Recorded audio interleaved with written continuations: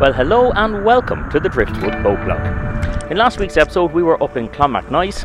This week we're heading from Clonmacnoise downriver to the town of Shannonbridge. The River Shannon is still in flood, the currents are still very, very strong, and boating in these conditions is still quite challenging. So here we are, this is Clonmacnoise. It's a very exposed jetty, there's quite a strong current in the river, quite a strong breeze up, and it's quite difficult to get the boat out. There's not too many boats on the river. This is the last weekend in October. It's a bank holiday weekend here in Ireland. It's very, very much off season, but there are still one or two plucky, hardy boaters out there on the river that we get to share it with.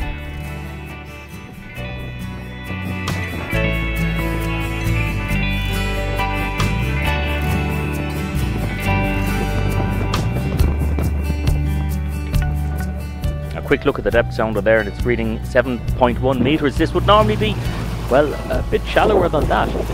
Sure, those trees over there are quite tall. This particular spot here, I know this stretch of river quite well, and it is quite rocky.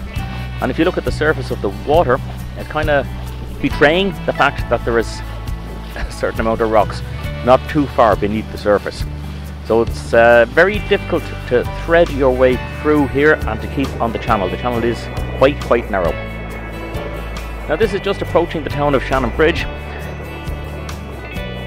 There's a magnificent 17 arched bridge all the way across the river here, and there's moorings above and below the bridge, but we were told by the lock keeper up in Athlone not to bother going to the moorings below the bridge because almost all of them are submerged underwater. So up above the bridge here there's a floating jetty. It has water, it has a hookup for electricity, and it has everything we need. Generally off season, when the water levels are high, I think you're far better off to go with a floating jetty. The old stone bridge here is quite magnificent, and there's an old stone quay wall here as well, and on the far side of the river is another Nepolionic fort that, again, never fired a shot in anger. This is the pump out station, and that green marker there is actually marking where the edge of the jetty is. You can't get a boat anywhere near it, and if you did try to, you would certainly run into difficulties. In fact, all the way up along here there is a jetty there, and you can see there's more green markers have been put in there by Waterways Ireland to warn you not to go too close to the shore. Now Shannonbridge is a great spot for pubs. That's Lukers, and this one here is, of course, Killeen's. So, not being ones to shy away from a challenge, we decide to have a look. Now, I'd have to mention Flynn's pub. Sadly, it's no longer in business, but once upon a time that had the cheapest pint of Guinness anywhere in Ireland. Now, it seems to me that publicans around these parts will pass up on no opportunity to advertise. So, this sign was sitting in a random field on the side of the road, and we decided to put it to the test and see if they had almost everything. Unfortunately, they didn't have the European 240-volt socket we were looking for. This is the shop, and at night time this converts into the bar.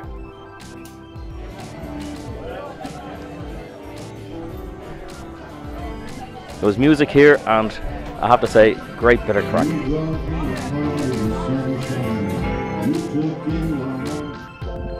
So we said, only fair to drop into Lukers and have a look around there. Now Lukers is really two bars in one. There's this modern bar here where you wouldn't be out of place drinking expensive gins in those lovely fishbowl glasses. But take a little walk through this door here and you go back in time. You go back probably 80 or 90 years to a time when pubs were only occupied by men, and that mottled glass on the left hand side was to separate the women from the men, so the women could come in and buy their groceries and not see their menfolk sitting up there at the bar. To me this is a wonderful old world pub because it's not a recreated old world pub. This is as it was. This was actually blocked up and it was only discovered in the last few years by the present owner. So we ensconced ourselves beside a lovely turf fire and we sat down and enjoyed a beer. It's the last day of October. It's very chilly. So Shannonbridge could never be described as a bustling kind of town, but there's two good pubs in it. There's Lukers down at the bridge, and then there's Killeen's.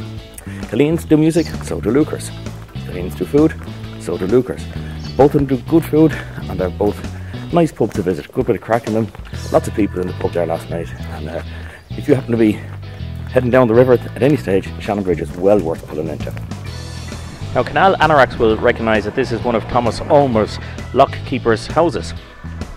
Ulmer was an English canal engineer who did a lot of work on the Irish waterways. A quick walk along the jetty and you'll spot evidence of where the lock was once situated.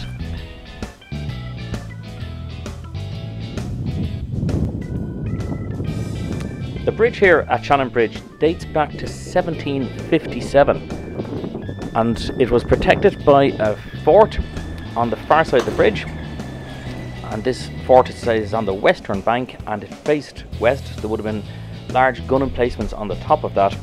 Up until quite recently the fort had gone into dereliction and was in a very bad state, but thankfully the owners have now restored it, and in fact there is a lovely restaurant here. You also have a fantastic view of all the arches on the bridge there, and we're looking across the river here now towards Shannonbridge. The roadway passed through the fort, and there would have been an arch here as the road exited the fort. There you can see it from the other side where the road goes into the fort, and up on top there is where the gun emplacements would have been. There is a walking tour you can do around here. It's completely free.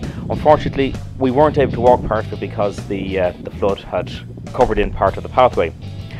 That's the old swing bridge that was here in Shannonbridge, dating back to the times when barges had a mast and a sail, because of course you couldn't tow a barge with a horse along a river. There was a number of tugs based on the River Shannon that did tow the barges though.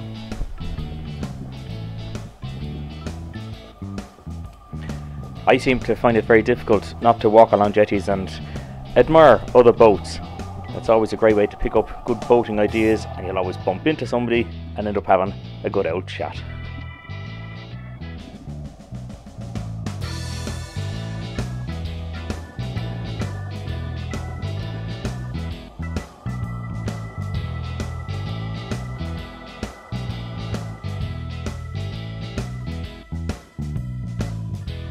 And while I was busy admiring other people's boats, the girls were off up the town doing a little bit of last minute shopping. Thankfully, they picked up a couple of nice bits for their breakfast. Now it's time to untie and head up against the current, because we have to go back to Athlone.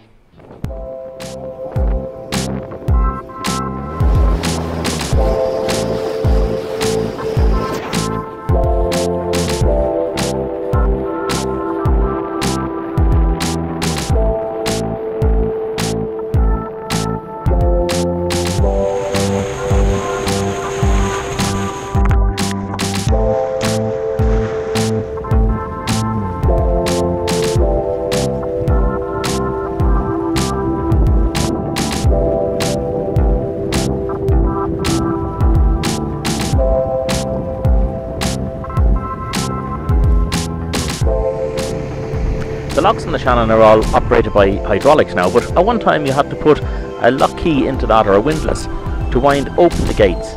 And of course all the sluices on the gates had to be operated in precisely the same way. So in days of old, lockkeeper's job would have been an awful lot more difficult than it is nowadays, although they probably won't thank me for saying that. So as we mentioned earlier, this is the October bank holiday weekend, the last weekend in October, and we have been absolutely blessed with the weather. We didn't see a single drop of rain. The temperatures have been around, I suppose, 13 or 14 degrees centigrade, and which I think is pretty good. I've discovered a way as well of getting much more good weather here in Ireland. What I do is I've lowered the bar for what I consider to be good weather.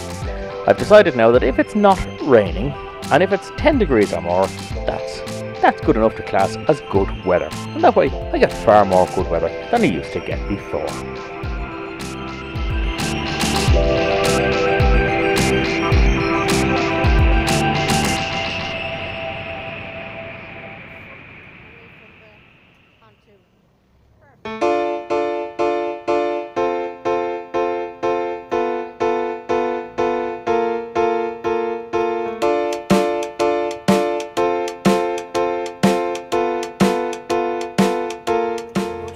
But those strong currents are very unforgiving, and even experienced boaters can get caught off guard. This lad was pinned against the bridge, but thankfully nobody was hurt and it wasn't as bad as it looked. I think if I had seen this fella before I moored my boat, my nerves would have been shot completely trying to get into the mooring. So guys, that brings us to the end of another episode. I hope you'll click on the subscribe button, tick the notifications bell, and that way YouTube will let you know as soon as the next video is out. Thanks for watching. Until next time, cheerio.